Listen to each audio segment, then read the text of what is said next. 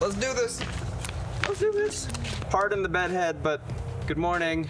Welcome back to Secrets of the Sand. Today we've got the brand new 2023 slicks. Woo! We do need to briefly mention that this video is sponsored by Duotone. They did send us the 2023 slicks for us to check out and review, but they will not be seeing the final version of this video, so our opinions are our own. So Taylor, what is the defining characteristic of the slick?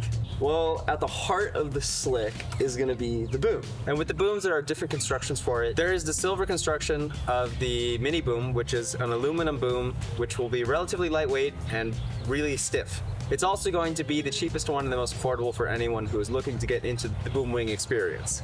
At the other end, you have the Platinum SLS, which is going to be a fully carbon boom, which will be really lightweight, really stiff. It's even a skinnier version of the boom. So if you find that the silver is too large and you want something a bit skinnier, they do have the Platinum SLS. If you look at the SLS boom right here, you can see that the back tip has these little teeth on the back, and that will just prevent the end from moving around or sliding out of the placement if it manages to come out, but we've never had that happen in our experience. So no, but not everything is different. So Alex, what did stay the same between the 2022 slick and the 2023 slick? On the 2023 slick, it maintains the same moderate wingspan, making it a really easy to control wing. It's not going to be too wide, so you're not going to be tapping your tips on the water while you're riding if you have the wing low. And then it also maintains the same window layout. This was a really popular window layout. I find that it works really well. You can see through it when you both have the wing high and low. It's just really efficient. So Taylor, what exactly has changed or what has been updated on this wing? Well, broadly speaking, there's going to be two categories of changes. There's going to be changes to the geometry of the wing and then changes to the canopy material of the wing. So as far as the geometry goes, there's going to be two main changes that really increase the performance while still keeping the wings, you know, kind of the DNA of the wing. Characteristics. Its characteristics, its life. It basically takes what we liked about it and then just made it way better. And so the first one of those is going to be the reflex of the wing. And so generally speaking, reflex is going to be on a wing, the scoop up of the tail. And so in wing design, this really helps introduce stability. When you drop the front of the wing, it's going to raise back up. In combination with the reflex is also going to be an adjusted tip angle. And together, these things are really going to help improve stability and handling of the wing overall. The second major overhaul in the geometry is going to be in the pocket of the wing. And that's kind of where the wing pulls from. Yeah. And while the tweaks may seem visually maybe even not there, this wing is a beast when it comes to pocket and pull and grunt and boosting. All this stuff is awesome. So that's going to be from the second geometry change, which is going to be that pocket. Then there's one major change that really is probably one of the main features that made this wing just come alive.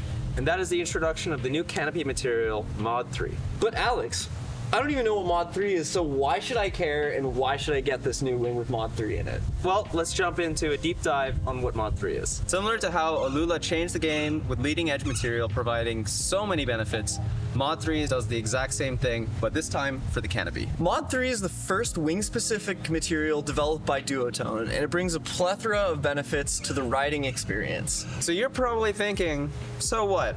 Or why does that matter? Well, here's a list of a few benefits that Mod 3 does provide for winging. It provides a much more consistent power delivery. It has much more solid feel.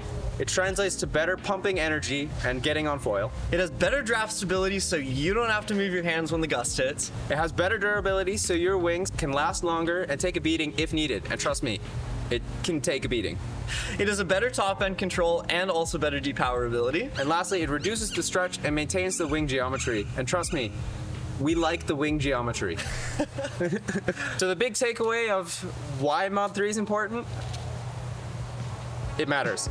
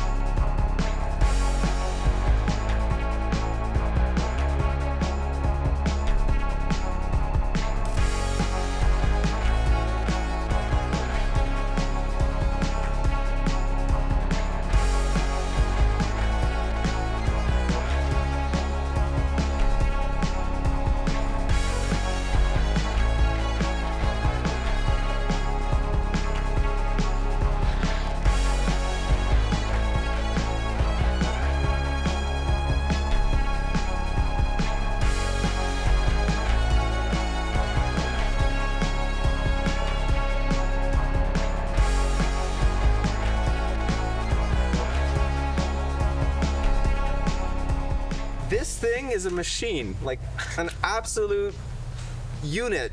But it's not. But it's not a unit. It's a slick. With the slick SLS that we had before, we love that wing. I mean, you guys probably saw we were riding that for majority of our Windsurf Pro and Average Joe breakdown moves, which stay tuned. There's gonna be more coming. We're just we're about to be leaving Baja, and yeah, we're gonna do more of that when we get back to our home spot in California.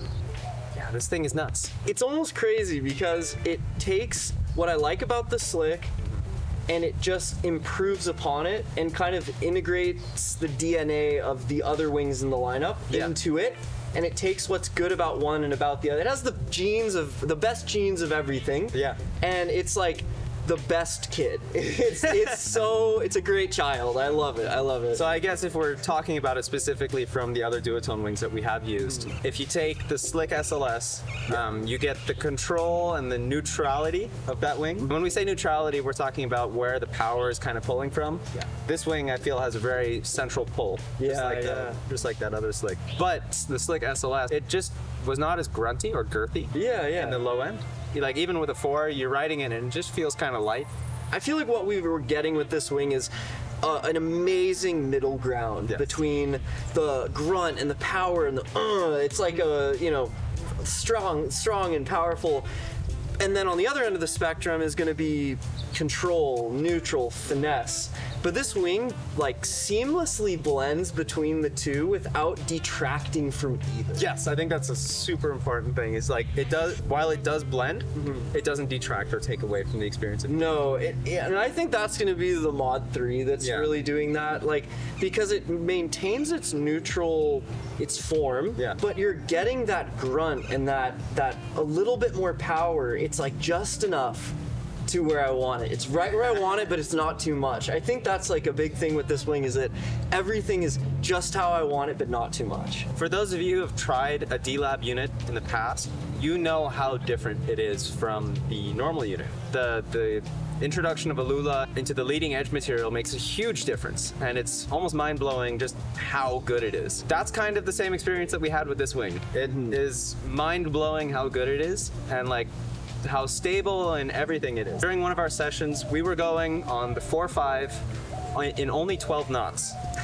Like a 4.5 in only 12 knots. We were on foil with pumping, but we were able to get going. I was telling Taylor on the water, I don't feel like I'm losing out by not having a D-Lab. And like that's a big thing, because normally it's like you have the regular level, which is the same as the market average. But it's so not. It's so much better.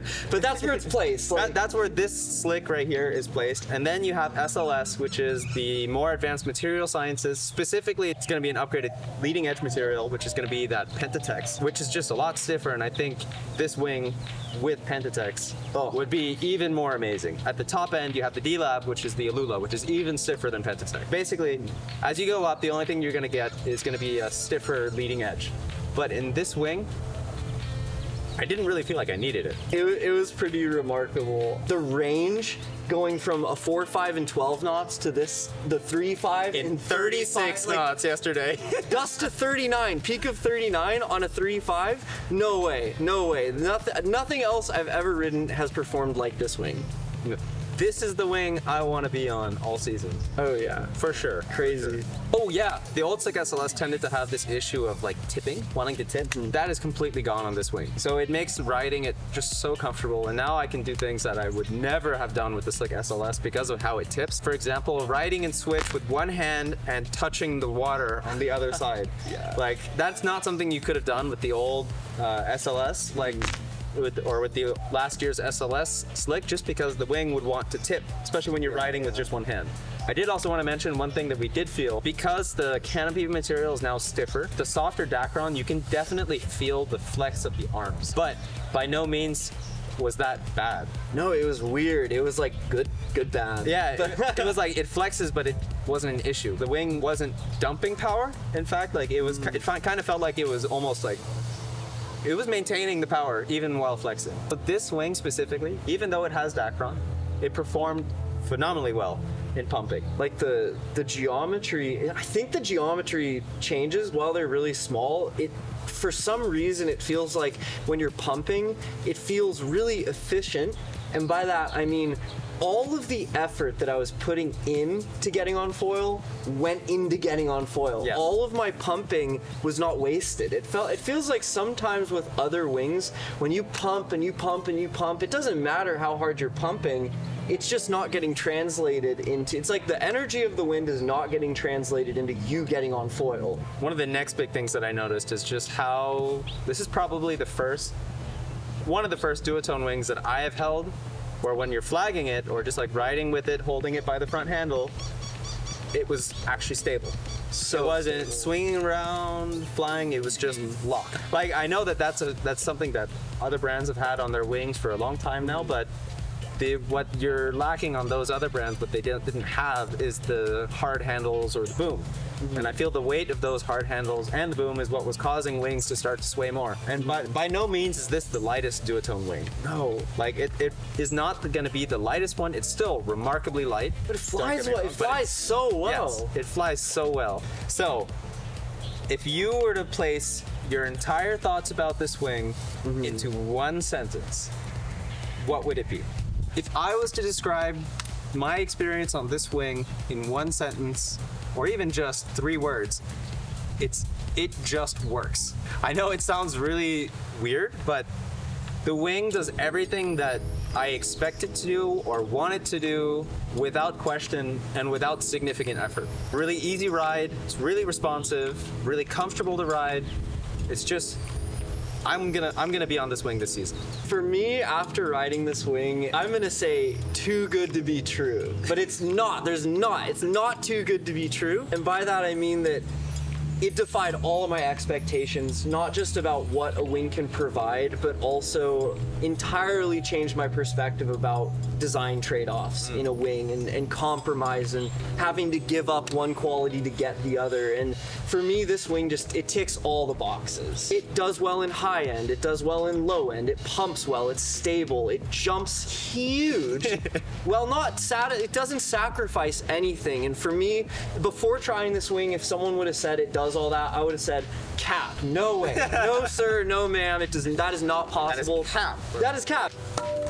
All right, who is this wing truly for? I can speak for both of us when I say that this is the first wing that I can truly recommend for any rider of any level, whether you are a pro or a complete beginner who's looking to get into winging.